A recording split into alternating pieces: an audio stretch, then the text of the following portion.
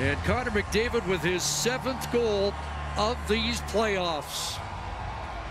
And Edmonton heading to the Western Conference Final for the first time since 2006.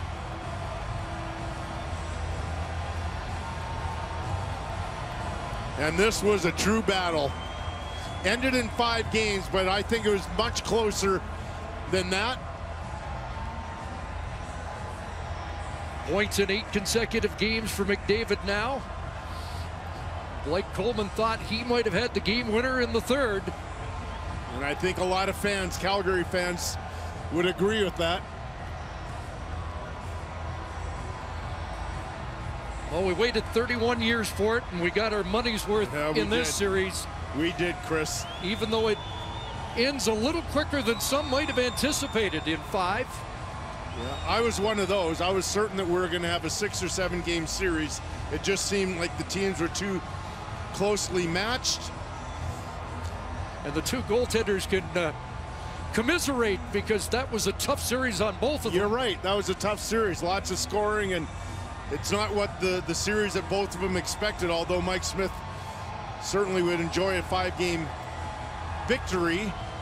But there are a lot of goals that were scored in this series, and I think Jacob Markstrom would be the first to tell you that that was not the series that he was looking forward to.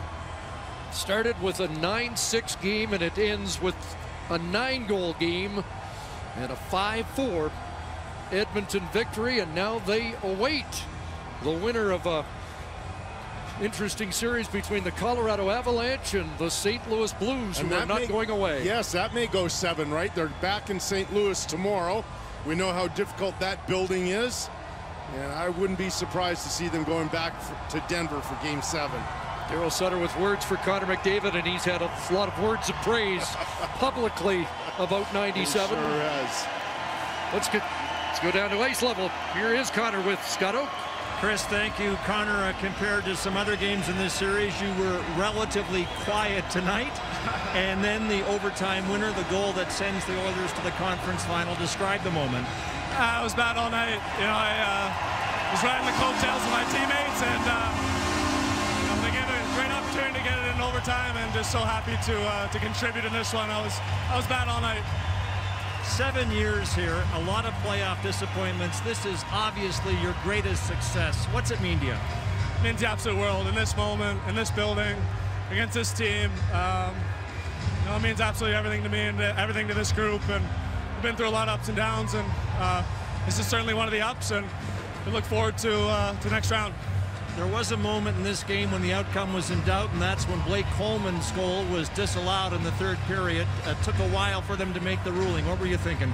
Truthfully, I haven't really seen it. You know, it's tough for me to make a call on it. You know, they deemed it a kick, and obviously we agree with that. Thanks, Connor. Appreciate your time. Congratulations. Thank you very much. Chris.